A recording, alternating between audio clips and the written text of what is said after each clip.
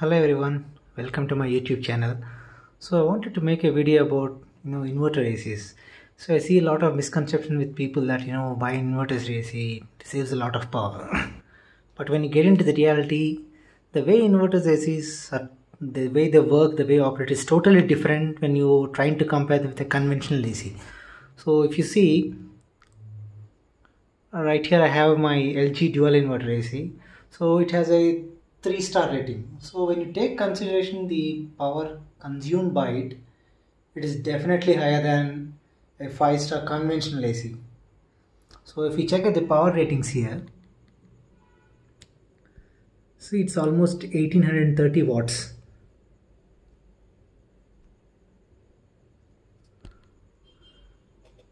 Okay, the cooling capacity is 5000 watts. So these numbers are the highest capacity that the air conditioning can function. So then what is the difference? So what difference does this make? Why do people say they save energy, save every day? So let's get into some facts. So one thing is, in the conventional AC, when you request for temperature 18, the compressor keeps to starts functioning at full speed. Maybe if the highest limit is 14 degrees that it can maintain, it functions at full speed, and whenever it reaches 18 degrees it cuts off. Okay, then it has to start all over again when the temperature keeps start increasing and the thermostat kicks in. So it starts all over again. What happens is, during on and off transitions, so if the air conditioning is rated at 1500 watts, maybe it starts consuming 1500 watts fully. That's almost 1.5 units an hour. So what difference these inverter ACs have made it? I'll show you a live example. So what I have is it's a power monitor, so it can show you the live reading of what's consumed by the appliance. Let's switch this on.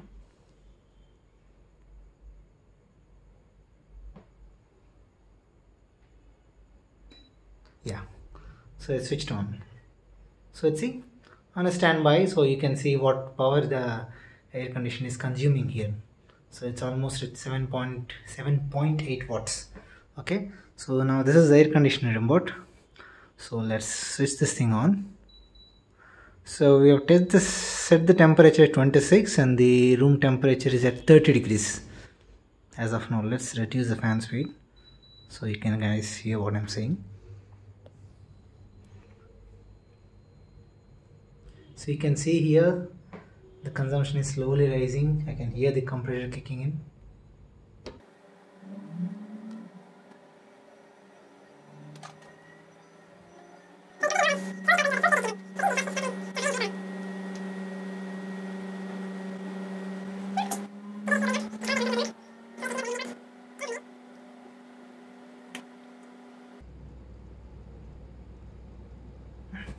So when you factor in that 1200 watts, so it's not a very low amount of power. So it's a very huge amount of power. It's almost like 1.2 units every hour.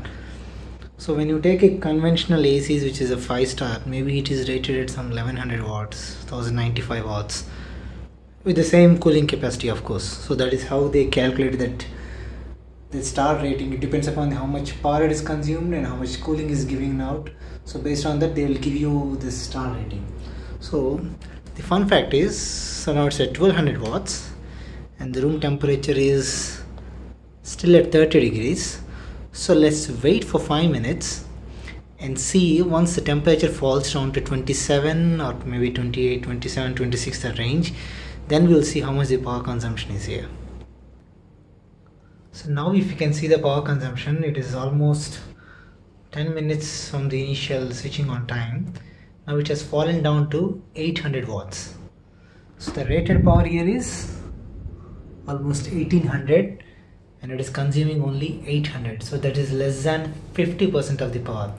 The reason being is, the AC has functioned for quite some time and now we can see the room temperature, it has reached 28 degrees. So the inverter's AC starts slowing down.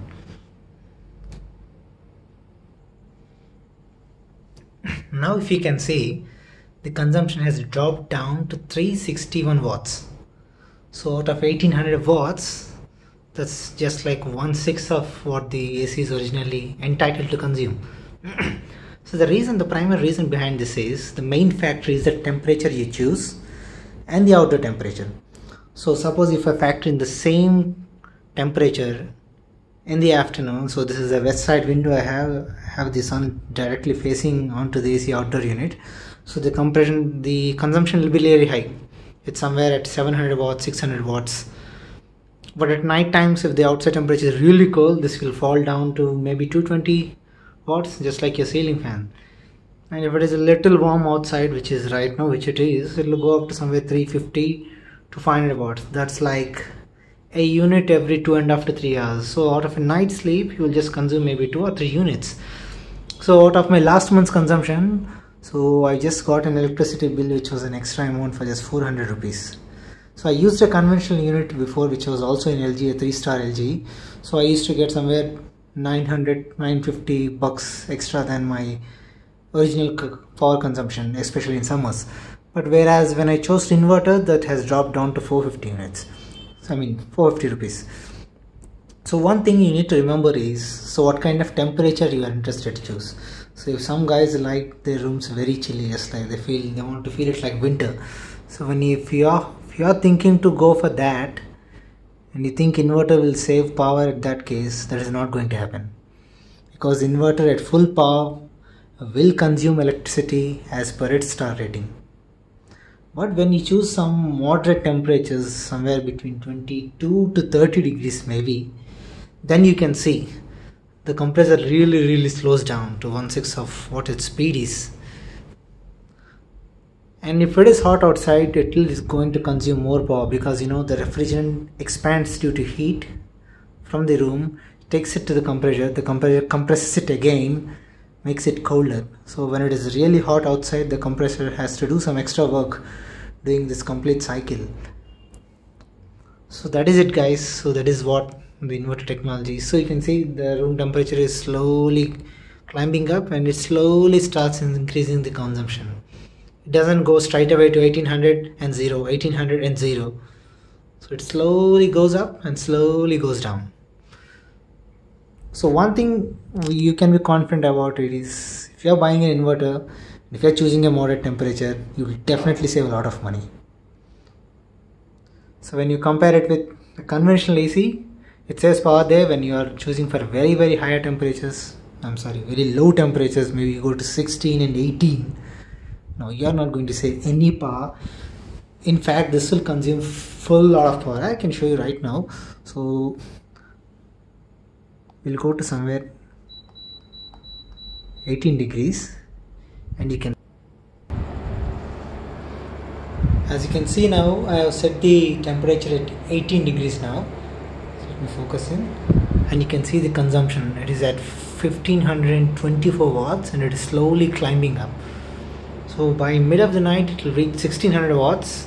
And if you are planning to use an inverter AC at 18 degrees for all night, 30 days, you will burn your pocket. It will consume somewhere between 480 units by the end of the month. So that's it, guys. So this is and even using 18 degrees is not safe for your inverters also, because if it's a copper condenser, it is fine, but this one, you can see it has an aluminium condenser, and the life of such condenser will fall down very easily. It has a aluminum heat exchanger inside. So that's it, guys. So that's it, some basic knowledge about inverter ACs and how do they function, how do they behave. So I hope this video will help you. Thank you. Have a great day.